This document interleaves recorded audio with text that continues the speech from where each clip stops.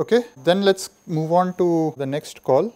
This is for actual communication. It's MPI send. And what are the parameters? So you pass an address of a buffer which contains the data that you want to send. You pass a count of how many elements you want to send. Then you pass a data type. That's the type of data that is contained in this buffer. And destination, that's again the rank of the process where you want to send the data.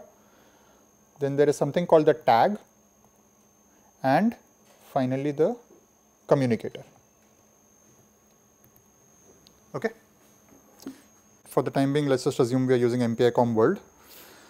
So everything is kind of like obvious. So what is tag? You know, a lot of times when you are doing communication across processes, you're sending a lot of data, but once in a while you have some important message to send, which you maybe want to send urgently, right? So if you, in networks, like for instance, if you study, right, there's the control plane and the data plane, right? So you're sending data, but then you want to send some control messages or some important urgent messages, you can send them using a different tag, right? So it's just a numeric identifier which tells you what is the kind of message, right? And while receiving a message, you know, you can specify what tag you want. So you can post a receive for a control message or a data message separately, right, that way. Suppose that you have sent a lot of messages and they're still on their way and it's going to take time to deliver, and you want to send some other message, maybe saying that, okay, abrupt, all this need not be done. Maybe somebody had started some process and then decided that they don't want to do some particular operation any longer, right? So you want to abort some operation, so you could send a message on another tag, right? So the other process can read the message on another tag before reading all the messages on some other tag. A lot of times you don't even end up using different tags, you just work with a single tag, right? It does the job for you. And you can use it for other purpose, you can use it for different channels of data and so on, right? So totally up to you. So the important thing is that for a given tag, all the messages are received in order. What is data type? So there are different types of data. So there is, this is MPI defined type. So there's MPI character, MPI int, and so on, right? MPI float and so on, right? So there are different types of MPI type. So basically you'll find the definition for each of these, what is the size and so on, right? In the MPI specification. It's important to follow the MPI specification over here because you could possibly be dealing with different kinds of systems, right? Some system may be using little endian, some system may be using big endian and so on. You can't just directly communicate. You have to make sure that you're following the MPI specification, okay? MPI receive. So this is the call to receive the data, right? What are the parameters here? So you have the buffer in which you want to receive the data. Count, we'll come to count in a second. Again, data type, right, which we've discussed already. Then you specify whom you want to receive the data from, that's the source. Again, what tag you want to receive the data on, the communicator. You pass something called the status, right? So this is again a pointer to a structure that you're passing. We will just talk about this, okay? Okay, so what is count over here? So typically, you know, you don't always know how much data you're going to receive, right? If a sender sends a data, maybe some message, you don't know ahead of time what is the message you're going to receive. So you don't know the size, right? So this is basically nothing but the maximum size that you can receive. So why is there a maximum? Well, you are passing this buffer pointer, right? So if you are passing a buffer pointer, then you've allocated memory for it. So it has a limited size.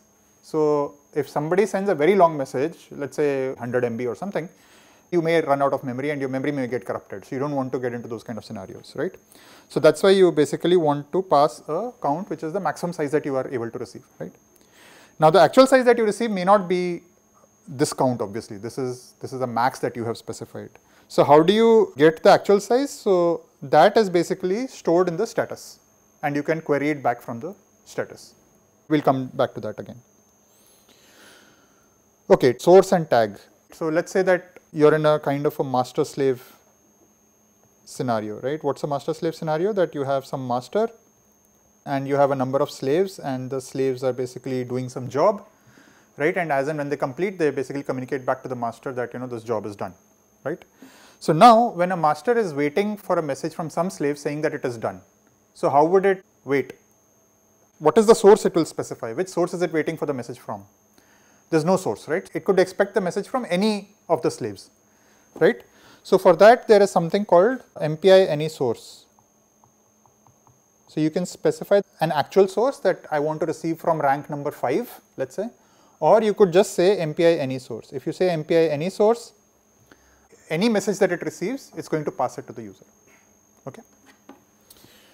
All right, similarly for tag, you can either say that I want to receive data from tag number 1 or something, or you could say that I want to receive message for any tag, right? So that is MPI any tag. Okay.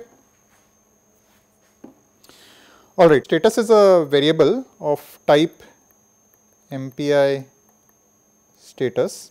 So you have to declare such a variable and pass its pointer in MPI receive.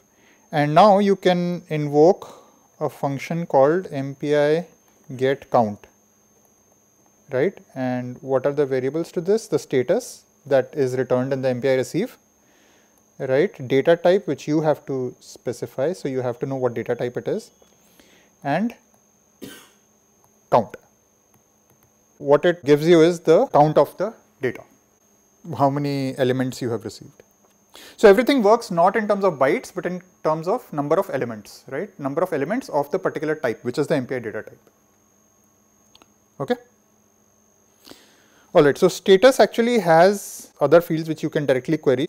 You can say status.mpi source and status.mpi tag. So if you say MPI any tag or MPI any source, right? Once you finally receive the message, you want to know which tag it is of or which source it has come from. So you can actually just query these fields of status. That will tell you. All right. So this is some of the very basic calls of MPI, right? So now that we have discussed these, so let's try to do something simple.